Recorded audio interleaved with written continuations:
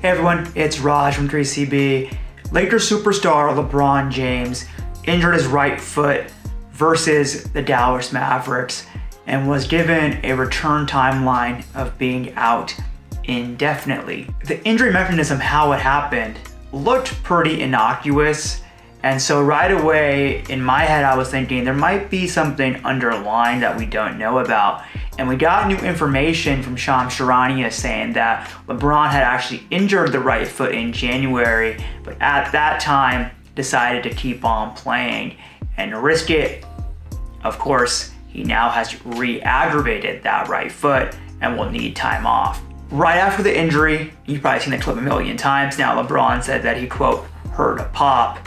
However, that's not always a reliable indicator and can speak to many different things, especially in an area where the anatomy is rich.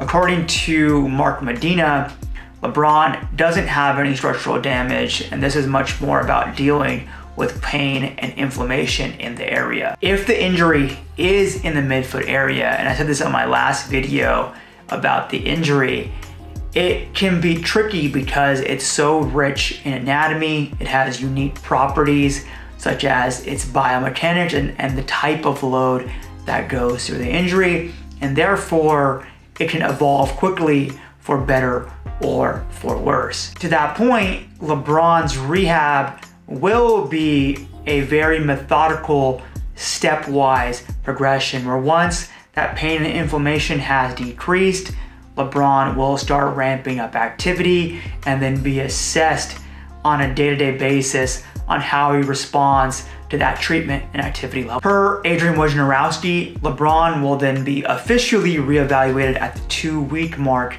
and at that point there will be a risk-reward decision based on how he's responded to treatment, how he's responded to that ramping up, and then also what the Lakers' record is at that time. It's certainly possible that LeBron misses more than 2 weeks, but we'll have a much clearer picture of that as we get closer to that 2-week mark, and I'll keep you updated as we learn more information.